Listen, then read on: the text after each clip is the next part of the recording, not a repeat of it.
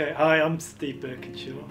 I live in the Lake District in northern England.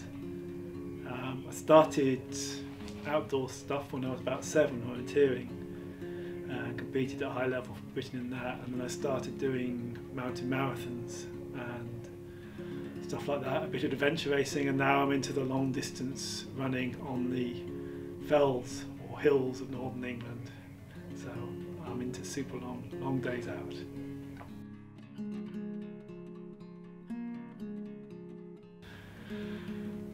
Adventure to me is something that's exciting, different from what I normally do. It takes me somewhere outside my normal day-to-day life that I can really enjoy, and then look back and appreciate all I've done in that period.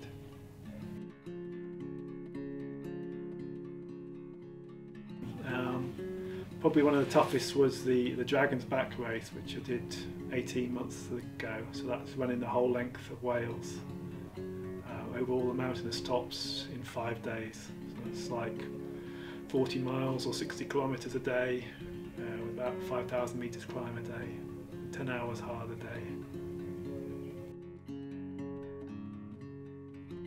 Well, I'm lucky because I live in the Lake District at the bottom of the fells, so, and I work from home most of the time, so I can go out running during the day for an hour or so every day. Weekends I tend to do longer days, long 2 or 3 hour runs on the hills. So I try and do sort of 10 hours training a week, all up and down, nothing flat, nothing on the roads, all rough stuff. So that keeps me fit, and I enjoy it as well, which is the most important part.